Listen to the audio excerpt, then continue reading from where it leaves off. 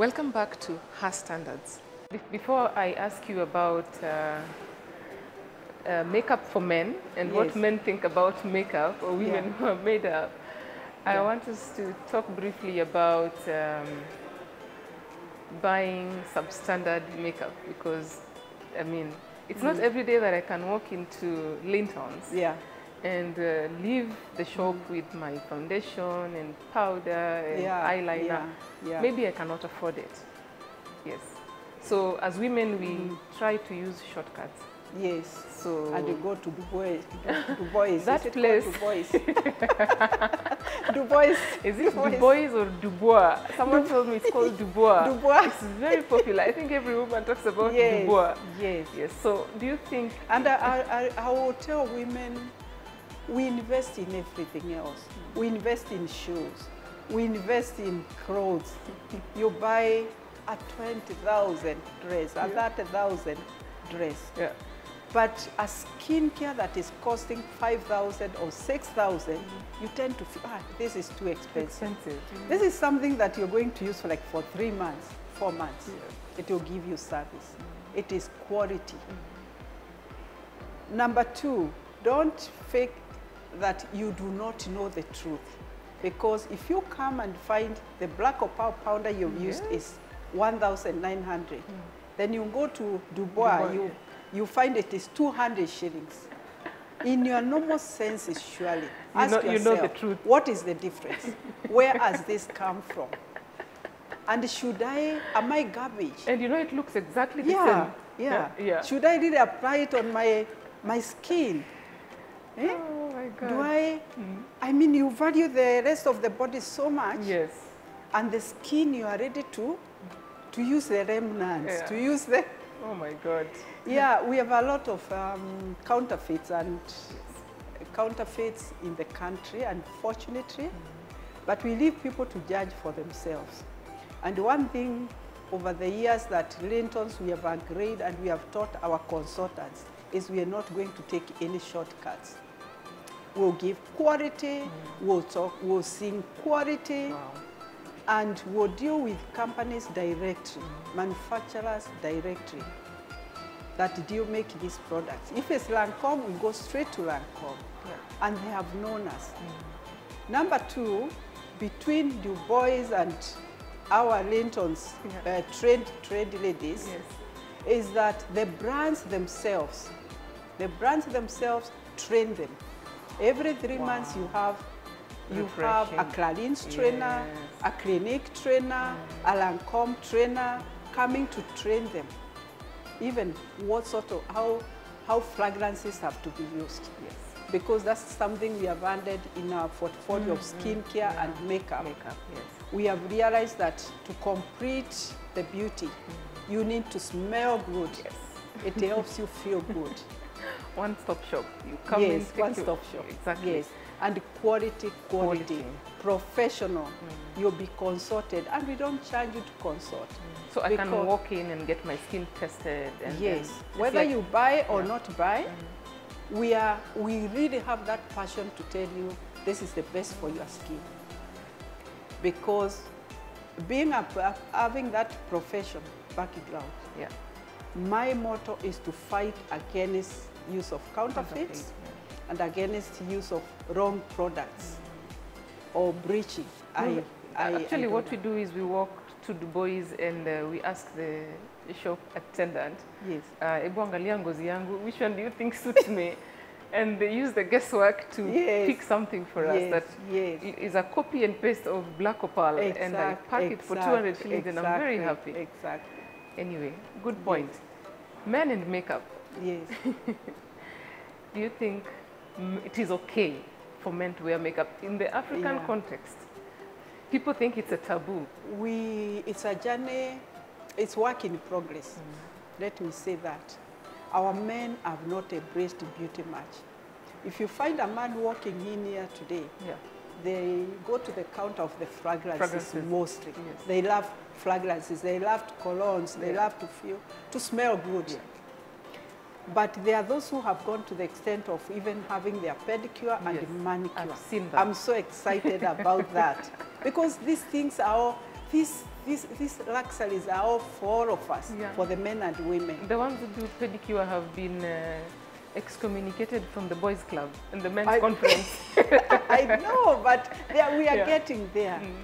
We are starting gently with skincare.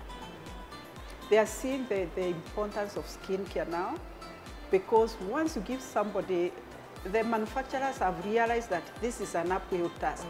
So what have they done? They have formulated products for men for skincare, that if it's a cleanser, it incorporates an exfoliator as well. So it's 2-in-1. You don't have to use many products. Reduce the manual and work. Once you use some of those, you see your skin. He looks at his skin and he sees the skin is really looking good. Because once you remove the dead cells from the skin, of course, you have that tender looking skin revealed. So once he sees that, then he moves to the next step, a moisturizer. A good moisturizer for them. So most of the time we are leaving them there, because this moisturizer also is formulated. You could have one for dry skins, but most people here in Kenya have got oily skins. So once you give them for oil-free skins, then they won't have to look too oily.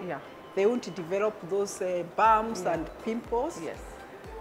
Now, it's only in the media, I think the ones in media, that go now the extra mile to have a powder.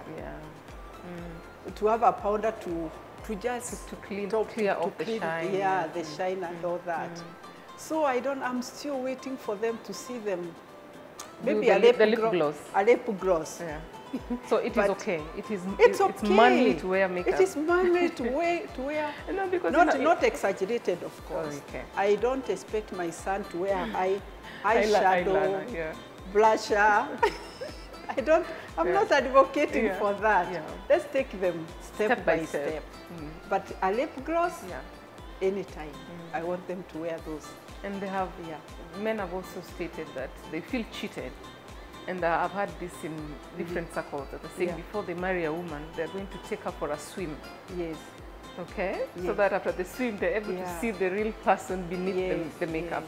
I think this speaks directly to probably makeup that is not done properly. Yes, we've seen people who really overdo it or underdo it, or they just don't do it right. I think I agree with our brothers. I totally agree with our brothers. Because what we advocate at Lintons is do not cover anything, do not hide anything. Take care of your skin. Treat the skin first. Remove all the blemishes, even it out, so that when you apply makeup, you end up using even less makeup, because you are not adding layers and concealing. You are not really concealing. You are just adding some enhancing. So I try to imagine now on that wedding night, you covered so much and then you have to remove it in the evening. Imagine the shock you give them. Let's try to avoid those shocks, because we have products. If you know you have a wedding upcoming, you haven't been taking care of yourself, we just need 3 to 4 months to really take you through, to prepare you, to give you the right products, do your facial maybe once a month, and all will be good to go. Will be good to go. Wow, I hope you had that. Over 30 years, I think now you have more than 15 stores. We have more than 20 stores. More than 20 stores. More than 20 stores, because we have the Mark franchise. Mark is a franchise. You won't find them written Lintons.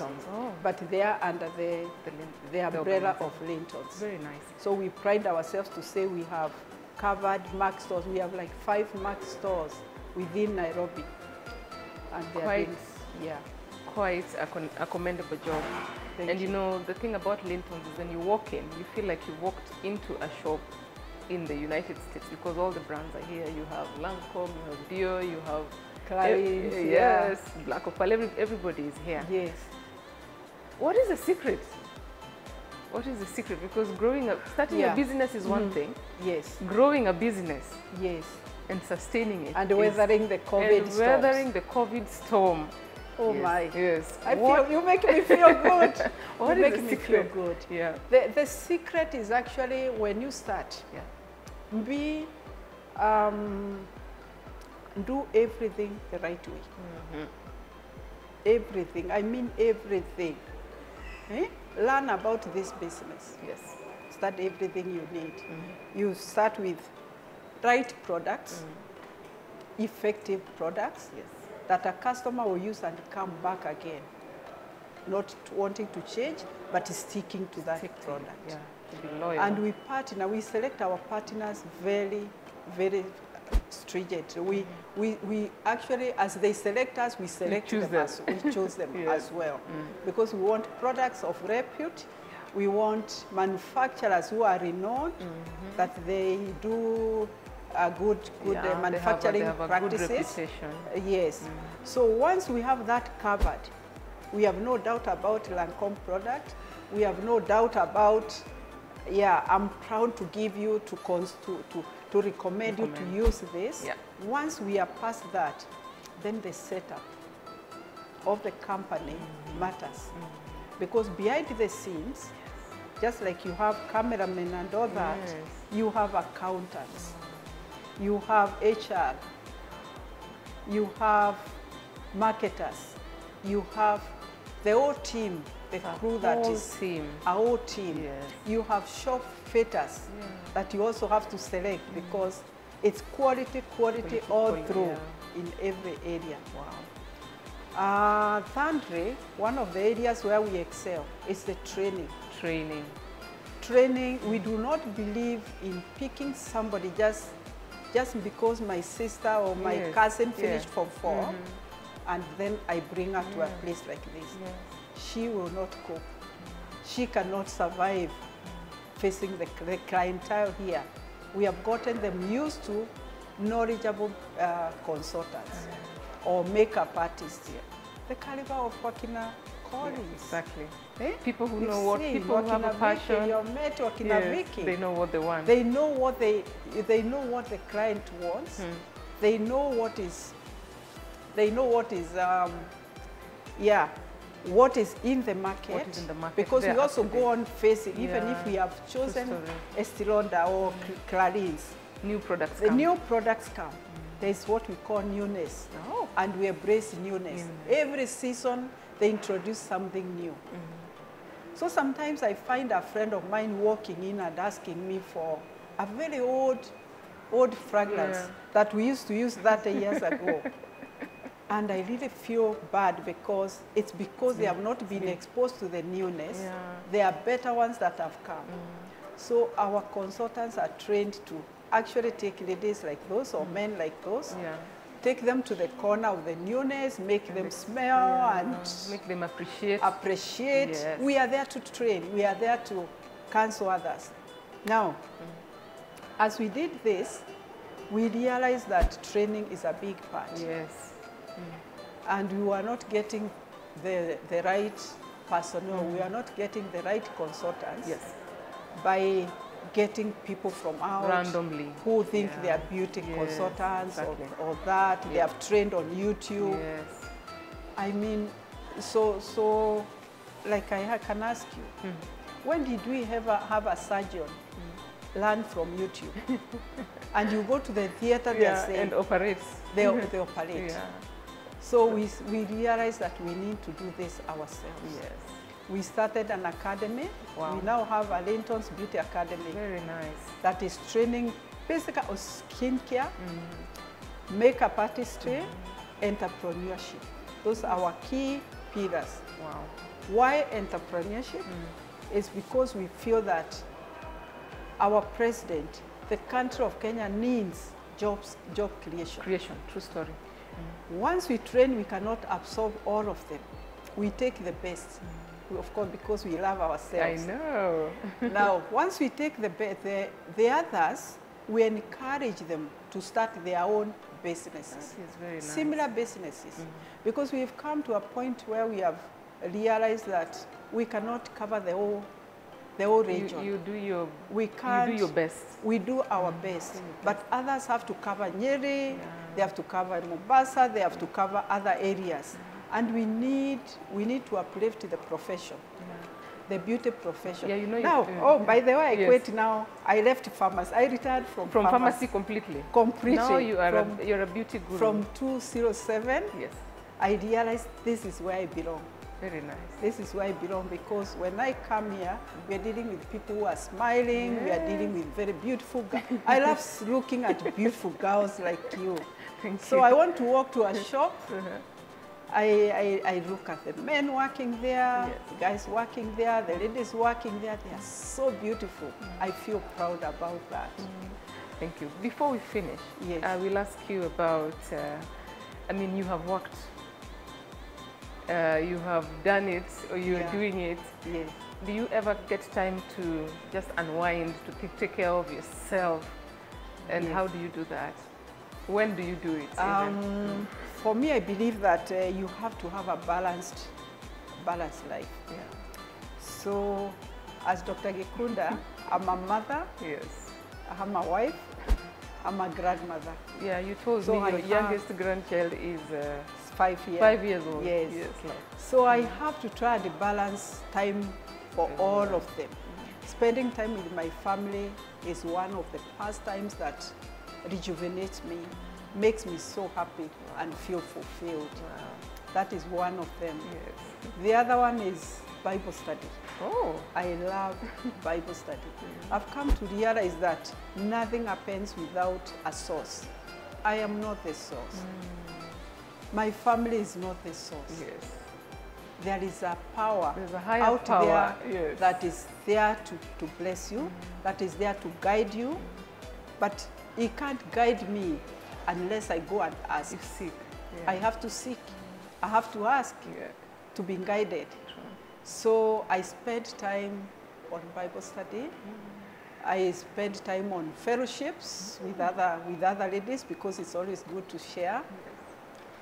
And once in a while, I'll go out for a dinner with my family.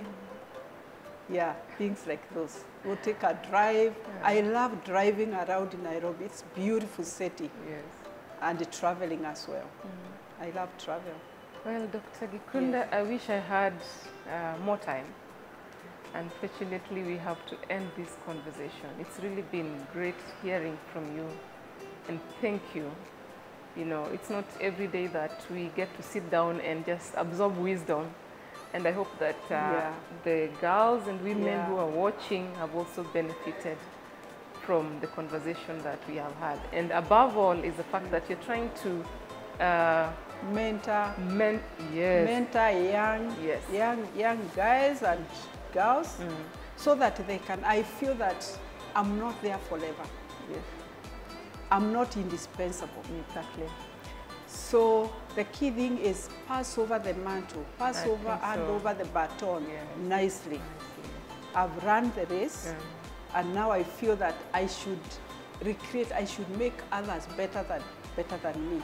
And I'm proud to say that you're leaving a real legacy behind, transforming the world beauty of industry. The beauty industry, the world of beauty, and just changing the perception that this industry is for people who are less educated. You can actually treat beauty, bring in a lot of professionalism in the beauty industry, and that is what we need. So thank you. I think we are really... If you allowed me to mention one thing that you want. I think I mentioned something to the effect that there was this misconception that beauty is for school dropouts. Right now, we've been encouraging brilliant professionals. We want graduates in this profession. We have architects. Yes. We have engineers. Who are in the beauty industry. Who are in the beauty industry. Wow. As long as you have that passion to enter the industry, we just equip you a little bit, you become maybe a manager or you become an artist, as long as that passion is in you. So we are encouraging, this is for all of us. You could have trained maybe by accident as a lawyer. And we have had lawyers. It happens a lot. Because you didn't know much about it. True. Come and we just expose you to the world of beauty. It's interesting. Very well. Yes. Well, ladies and gentlemen who are watching Her Standards today, we very much hate to come to a conclusion, but this is a very interesting topic. And as we always say, this conversation does not end here. You could have a question for our guest for today, a comment, your own personal experience, and you're just wondering, where can I get assistance? We are available on social media 24/7. Hit us up on Facebook at KTN Home, at Queenie Mbori. We are also available on Twitter at KTN Home, at Queenie Saina, or on Instagram at KTN Home or Queenie Mbori. It has been a pleasure having you on this episode of Women You Should Know, and I believe that you have learned a thing or two. Till next time, stay tuned and be inspired. I'm your host, Quinta Mbori. Bye for now. Woman of the Week, Sarah Obama.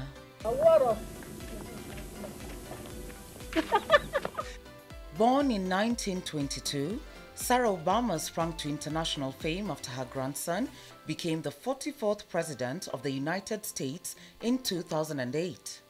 Okay, let's try it on. We have to try it. Even though it's hot, you tell her, even though it's hot, we still have to try it just to make sure it fits.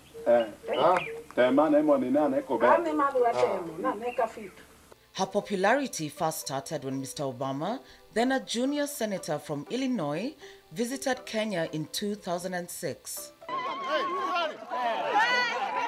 Kogelo residents and neighboring communities will remember her for the commitment to promote education. She turned her focus to helping other children, particularly girls and orphans, get their education. She created the Mama Sarah Obama Foundation in 2010 to raise money to build an educational campus in her village and sponsor scholarships for Kenyan youth.